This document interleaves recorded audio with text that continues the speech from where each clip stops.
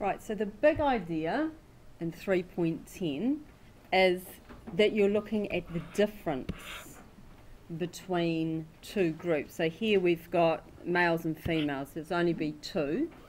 You're looking at quantifying that difference. So it's not who's the winner, who's bigger, who's faster. You're actually looking at a value for that difference. Okay? In your question, you must have the population. So athletes in the Australian Institute of Sport, that is your population. It's important to notice that this data here is sample data. It is not the entire population data, but we're actually answering a question to do with the population. We have a variable that we're comparing, so that variable here is height. And that's a measurement variable or a continuous variable, whereas that's a categorical split. So that variable is height. The statistic here is median. So notice I can see median here and median here. If they don't match up, you're in big trouble. Okay? So because we've put median, we've got box and whisker plots. If we put mean, the box and whisker plots don't show on the bootstrap module, because the median is the middle bit of the box and whisker, and a mean doesn't work so well with box and whisker. So what we've got here is the sample. Okay, so the sample, we can see that males' median is 10.5, what is this, height, so that's centimetre. So males' median heights in my sample is 10.5 centimetre, 10.55 centimetres greater than, further up the scale, than the female's median heights. That's in my sample. Okay, so you need to make comments about that. So this is not the entire thing. All I'm giving you here is the inference. What's this bit here? Resampling from the sample to get an idea of the accuracy. What we can see, if we compare this with this, is there's an area here where there's no crossover. So that's indicating to me that I can pretty much confidently say that males tend to be taller than females. I could kind of guess it back in the population. Males are somewhere between here and here, and females are, the true population median would be somewhere between there and there. Okay, there's my bootstrap distribution. So it's the 1,000 resamples, all those different arrows. Okay, so with all those different arrows, there's always been the arrow going that way. There has been not one single case of the arrow going the other way, with the females being here and the males being here. Because all the females was between here and here, males between here and here. So all the arrows went that way. Because all the arrows have gone that way, we can see 0 is not in this distribution. Okay? So that's sweet. Our inference. It is a fairly safe bet, is the language that people at Auckland Uni gave us. One of the students has put a fairly safe assumption. This is a fairly nice language because bet has a betting connotation, so I quite like that word.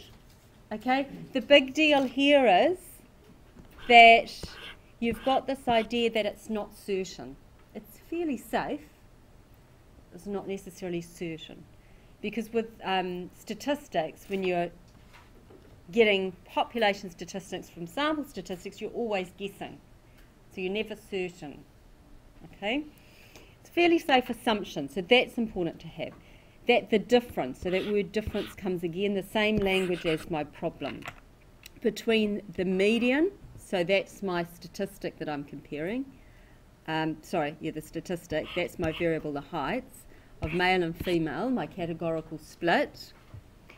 Athletes in the Australian Institute of Sport, that is my population. So why I'm pointing this out is that you need to tick these off when you've got the sentence. Don't just write a sentence, at the end of it you've got to tick them off. And I'll just show you the tick list. So we go bootstrap, and the more in-depth checklist is actually at excellence page. And if we scroll down, you can see comparison question includes the variable, the groups, the population, the statistic. That bit there's achieved. For the excellence and merit, you're doing research and making more of a purpose as to why you're doing it. You're not just doing it. And a prediction of what you might see and why. So that's your merit excellence part. But for achieved, you need that language. With your conclusion, interpretation of formal confidence interval. Okay, so that's what we're doing at the moment. We've got a sample to population link is strong. So this understanding that we're making a prediction with from a sample to a population. Population parameter identified. So that means you don't write the population. You actually have got to substitute, so making it very clear that you know what the population is. Correct call should reflect the investigative question. So you've got to answer the question.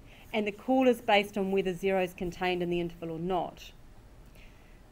Okay, so that's the achieve kind of bits out of that section that I've found. So here again, you've actually used this value and this value. What have I added?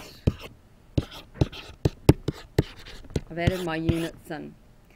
So I've got units, I've got the population, I've got the thing I'm category split I'm dealing with, I've got the statistic, I've got the variable, I've got the fact that it's a difference, and I've got a understanding of sampling variability that it's a fairly safe bet or fairly safe assumption. This sentence here I can hypothesize, so you know, you're not again being certain, that males tend to be taller than females, as 0 is not included in my bootstrap interval. So this is achieved level because, you know, for merit and excellence you're bringing in research and it's a lot sort of more detail, and you've got that those exemplars to look at, and we'll create some of our own. But the big thing to pass is you've got to mention the 0. Now if we had values here, we wouldn't be able to say this. We wouldn't be able to make the call. So this is an example of a fairly safe assumption that the difference between them is between this and that, and I can make it because 0 is not included in my bootstrap interval. Okay. Also, here we've said the difference, but we didn't actually say in that sentence who was taller. So here I can hypothesize that males tend to be taller than females has actually filled that need. Okay, so that's a real skeletal. It wouldn't be a pass because other things to pass that you have to do is compare the central tendency of these two scatters. So it's a matter of a statement that the female's median is this, the male's median is that, the male's median is 10.55 centimetres greater than the female's median height. You've got to say something about the shape of the data. So I can look at that and see that that's relatively bell-shaped, both of them.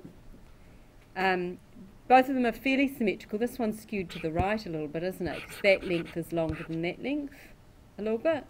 Maybe these guys are outliers. Maybe. It's interesting that you seem to have a bit of a bimodal thing and a bit of a gap there. It's interesting that that's at 180 and that's perhaps somewhere around 175, so I almost wonder if it's a bit of rounding. And here with the males as well, you can maybe the 190 not so much, but this one here might be at 185, don't know. So there might be a matter of rounding, don't know. But just some comments about the spread of the data, the central tendency, skew, the togs. So tail, outliers, groups, skew, symmetry and shape are all things that you can comment on. So that's in the analysis part. Okay?